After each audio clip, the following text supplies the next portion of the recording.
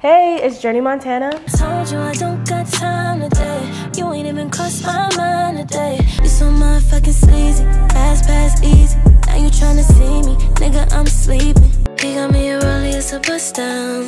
I can see they mad that I'm up now. He be catching plays like a touchdown. And you're now watching Crowned on SaraG TV. Yeah. That's just how the world spins. I guess I'm selfish every now and then. You sin, I sin. You bleed, I bleed. You lose, I lose. I'm human too. Yeah. Have you ever had a job outside of entertainment? This is a good question. Yes, I have had a job. I worked at Chick-fil-A in 10th grade for a week. And that's the only job I've ever had outside of entertainment, and I was fired because I think I had choir practice, or like practice for like singing class, and I skipped work. And I was just like, they're gonna fire me, and they were like, you're fired. So yeah. What is one thing this industry has taught you about yourself? That I'm tougher than I realize, definitely. And that nobody cares, keep working. Don't care, don't care, still don't care. I don't care. That's something I tell myself like every day. How do you get over someone? See, my toxic side would immediately be like, get under somebody else. I just took a trip with your mans, now you're weeping. I just hit a lick on the bitch you was creeping. But you know, now I'm gonna say meditate. Talk to God about it. I've changed, I'm evolved. Who is your #1 supporter and what can you do to better support them? My #1 supporter is my mom. What can I do better to support her? Maybe make her some salad and some soups like every Friday, and do movie night, and you know, spend quality time together, and you know, just listen. I feel like I have a listening problem sometimes, just in life. I feel like there's people that are like listeners, and then there's people who are like talkers, and I feel like I'm self-aware enough to say that I am not necessarily a listener, and I definitely want to work on that. So I would say better support my #1 supporter, my mother, but just listening more and being less of a talker and more of a listener. Yeah. What memory instantly makes you smile? Oh, probably like any, because I have 2 nephews, so any memory like when I see them for the first time after a long time, because they always they're like Auntie Journey, and just like run to me and like just show me love. So that instantly makes me smile for sure. My babies. When it's all said and done, how do you want to be remembered? Oh, that's such a beautiful question.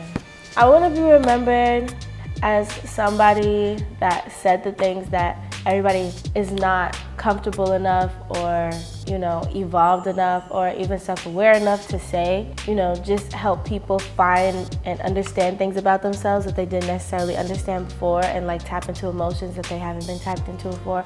I kind of just want to be known for raising people's chakras, like your mind and your spirit, just like bringing you to a different level. Things like this where I'm just talking, or like my music or my writing, speaking, known for my words, definitely remembered for my words. Okay. What is one bad decision you learned the most from? Do I even make bad decisions? Stop the cap. No, I'm just kidding. Trusting a man at this point, like, trusting these dudes, I'm telling you, like that was probably, because that's how the song Bad Decisions was made. If you don't know, I have a song that I just dropped called Bad Decisions. You're making bad decisions, fucking on average woman.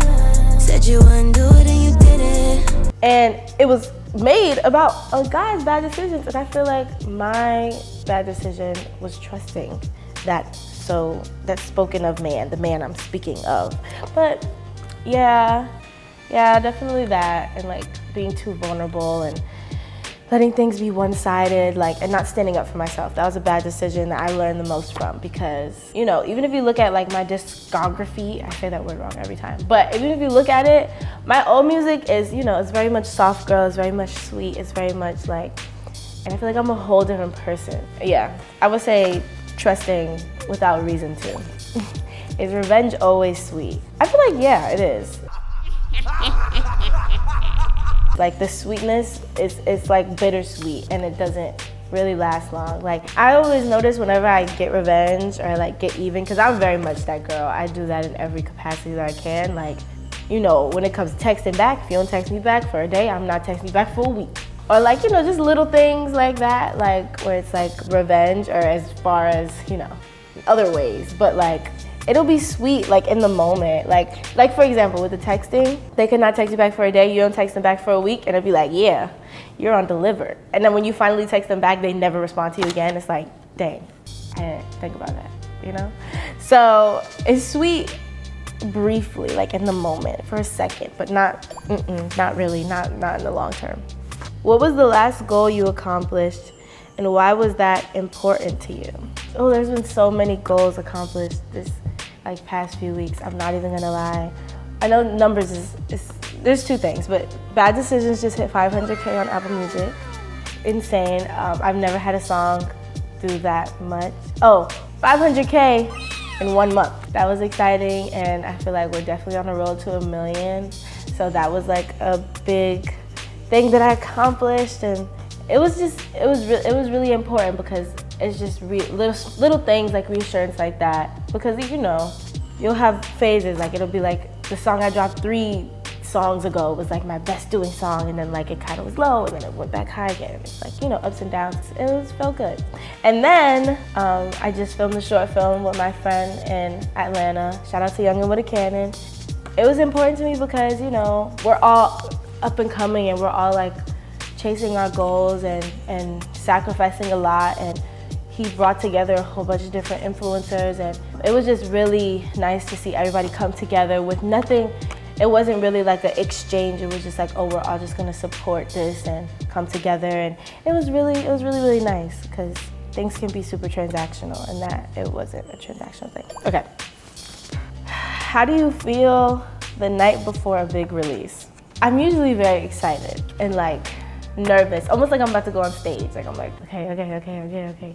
Sometimes like in the beginning when I first started, I used to be like, no, just stop it. No, let's not put it out. I'm freaking out. Like I used to just be like, it was almost like you're about to dive into a pool and then you like back up, you're like, wait. But now, because I've just gotten into the habit of just like jumping off the cliff, that's kind of how I think of it. It's like an adrenaline rush. Now I feel really like excited and like a little bit anxious, and like, you know, you're kind of just putting yourself out there, and like now everybody can see you. I think of it like stripping naked on stage, like dropping music or like putting out songs and stuff, like, because it's just so vulnerable. Like I always feel naked, especially if it's like a really transparent song and I'm saying things that like I really mean. I always feel naked. Like I'm like, oh my gosh.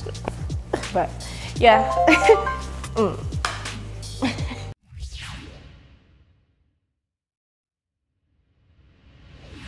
We can look forward to lots of creative things, lots of content, EP 2023, and just the takeover. Are you guys ready? I don't think y'all are ready, but if you're not ready, get ready and then stay ready. What's up, it's Journey Montana. I just wrapped up. Make sure to like, comment, and subscribe to SaraG TV.